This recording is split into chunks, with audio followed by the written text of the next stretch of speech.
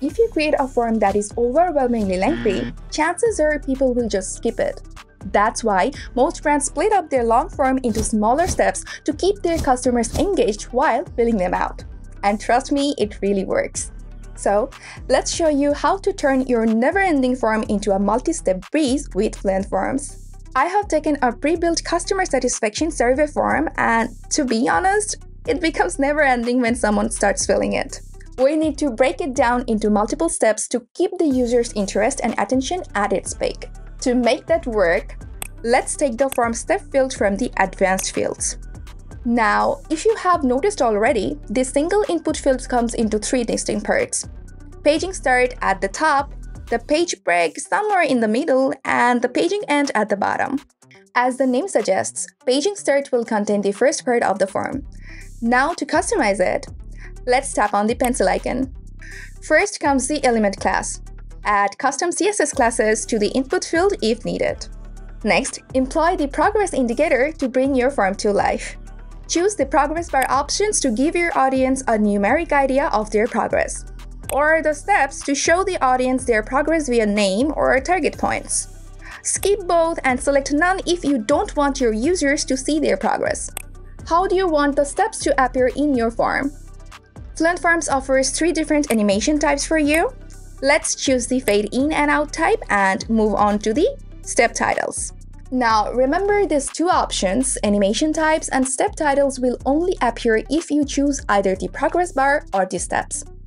This form will have 3 different parts, so let's give each of them purpose-specific titles.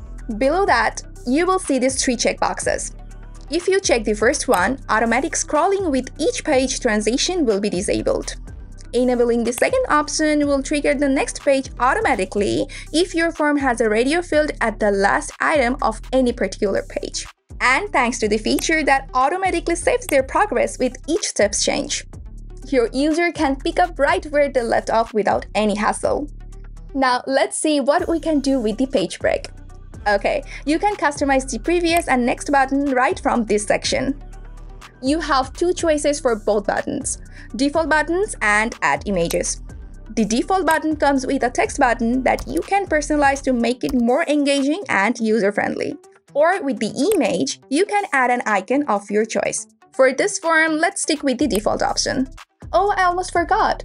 This is the default number of steps for your forms. In case you need more steps, simply duplicate the page break or select the form step again. And don't worry, the page start and page end will no longer reappear this time. Smart and hassle-free, isn't it? The end page requires the same customization. Add an element class, tweak the previous button, and voila!